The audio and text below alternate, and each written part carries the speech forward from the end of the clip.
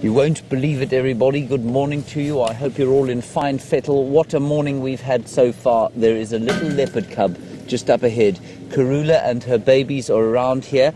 We'll just get you a view of the little cub through here. I haven't seen Mum. Don't know where she is. If you are joining us for the first time, you've joined on a perfect day. My name is James Hendry. Brian is on camera. There's the little cub in front of us. It's just stalking gently through the bush there. And we are...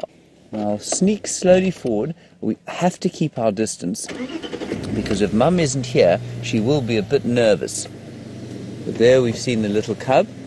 They had a kill around here last night, and whether she still has the kill or not, I don't know. There's the little cub moving there, just looking quite nervous. So we're going to wait here for a little while and see if we can't pick up the others. It's another game drive in the area. Anyway, we're as live as Byron is. Hashtag Safari Live, questions@wildearth.tv. Just one cub moving down through there. I was just telling Lex there what's going on. So let's move slowly forward. Just going to ease our way forward.